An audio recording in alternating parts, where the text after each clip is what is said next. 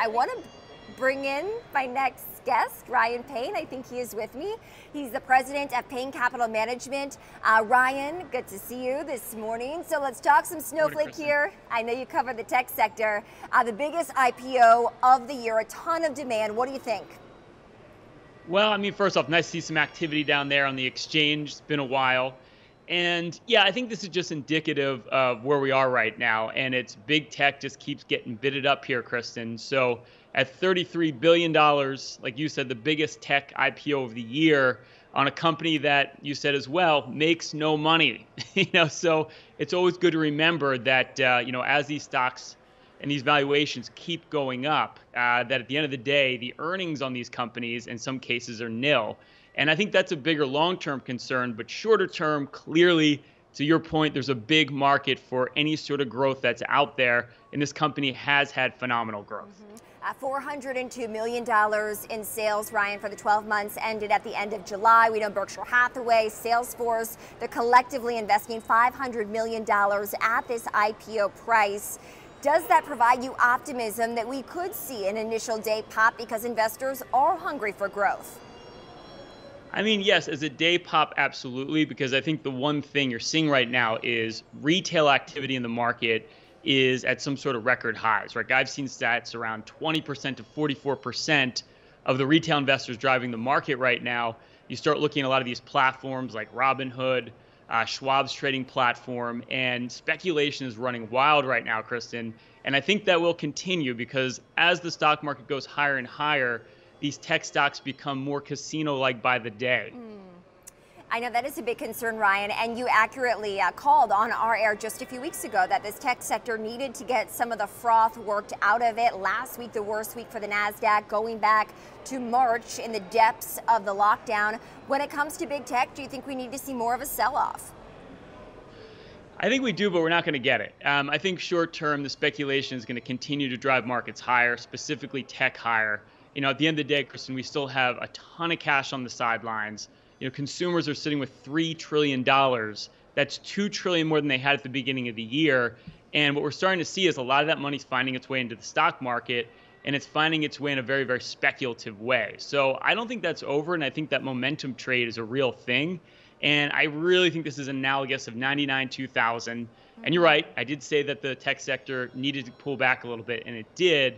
But I think this bubble has not burst yet. But I think it's still a bubble, and when it ends, it's going to end very, very badly, Kristen.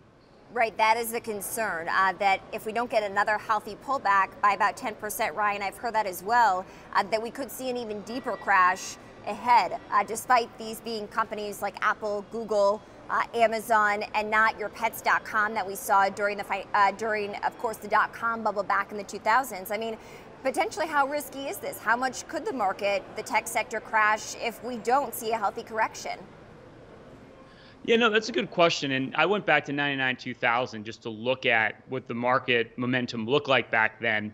And it's kind of crazy. When the market finally sold off, the NASDAQ lost 5 years worth of returns. Now, that's a long way down when you think about it. And furthermore, it took the NASDAQ 15 years to break even from its March 2000 high. So I think the problem here is, yes, the momentum will keep going. Maybe have some money in tech because, yes, the speculation is high right now and markets can stay irrational longer than you can stay solvent. But I think the big picture is you're probably better off being out early in tech than being late, because if you're late, you're going to get punished severely. And I always look at Cisco as kind of the iconic company that was a good company, was a company making money back in 2000. It's never gotten back to the price that it had in March of 2000, 20 years later. And there's no reason a lot of these tech stocks are going to be in the same position. They may make money at some point, companies like Snowflake, but so much good news is priced into these stocks, Kristen. Years worth, decades worth of good news is priced into these stocks that just can't end well at some point. Okay, that's a pretty big warning sign, Ryan, if I've ever heard one. And I know you've been a huge bull, well, certainly before the pandemic, but even at times during this pandemic on the stock market movement. I want to pull up a full screen. These are the other IPOs that we are awaiting. Unity Software, a gaming developers platform, that's going to make its debut later this week. Another hotly anticipated IPO plus Sumo Logic, JFrog, and then Snowflake today. Could take a while for Snowflake to actually open, just as we get the demand and the supply settled world here. In terms of these IPOs, you mentioned profitability is missing. What does that mean for these offerings, and what does it mean for the broader market? Yeah, I think it actually puts it like a tale of two markets here. So these companies, based on momentum, right, they could probably continue to go higher here. I think that's realistic. And as you mentioned, I've been bullish since the bottom. So, basically, I've been pretty much saying that, look, V-shaped recovery, which we've seen here in the economy and the stock market. And the beautiful thing about right now is there's so much good value in the market if you diversify. If you're not looking for instant gratification, if you look at the valuation difference between large cap growth companies and traditional boring cyclicals and value companies, which trade more like, I don't know, 16, 17 times earnings versus like 30 times earnings for these growth stocks that just continue to go up. And these value companies have great dividends, and basically their growth prospects are tied to the economy reopening. So as an asset allocator like me, this is like a dream come true because I can allocate capital, diversify it, and diversify it globally right now, and I'm getting great dividends, and I'm getting valuations that are so much cheaper than tech that you've just got a great opportunity right now to buy into the market and not buy expensively if you're selective. Okay, I'm glad you're giving us this insight, Ryan. Of course, I know you manage you've got your own assets under management with your firm, Payne Capital Management. I'm just wondering the state of the U.S. economy. When we look at economies around the world, are you concerned at all that we still have high COVID cases here and places like China are reopening? Does that jeopardize the U.S. stock market when we consider perhaps opportunity abroad? Do international stocks basically look more attractive? I think they do on a relative basis if you look at valuation, and it's kind of first in, first out here. If you look at it, China and Europe were first in with this pandemic, and they're first out. And if you look at global PMIs, manufacturing is up. Also, services are up over 50 again, which means they're in expansion, which bodes very, very well for the U.S. as well, because at the end of the day, coronavirus cases are still way down from where they were in the summer when we had peak cases, or I guess April was the peak. But, the point is, things are getting better. What the market cares about at the end of the day is just, are they getting better? Are they getting worse? And the bottom line is the economic data continues to come in better.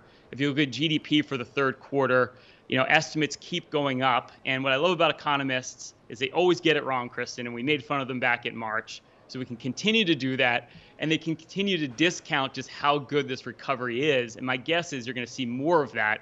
So what that translates into is more surprises in the positive, which makes me still very, very bullish on stocks. But again, I'd rather be diversified, and the international markets too are starting to go up here really healthily. Dollar's weakening, so tech's not the only story happening right now as well. So I'd love to get your take on the options market, Ryan, because activity in the options market, specifically with SoftBank, did factor into the tech sector's performance here the last month, the last several weeks or so. What do you make of the options market, and what is it indicating to you right now? It's indicating to me right now it's the greatest casino available to people, because sports betting has been on the decline because we haven't had as much activity in sports. And like platforms like Robinhood have made it so easy to trade that options volume this year is up 92% over last year, Christian. That's ridiculous. So I made a joke earlier today that I think along with free trades, maybe Robinhood's going to start offering free drinks like they do at the casinos. I digress. But the point is, we're getting to a point now, it's just massive speculation.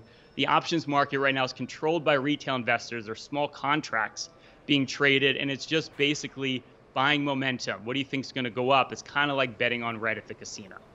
All right, Ryan, you'll have to join me again. Always good to see you. That's Ryan Payne. He's the president of Payne Capital Management with some warning signs for this market.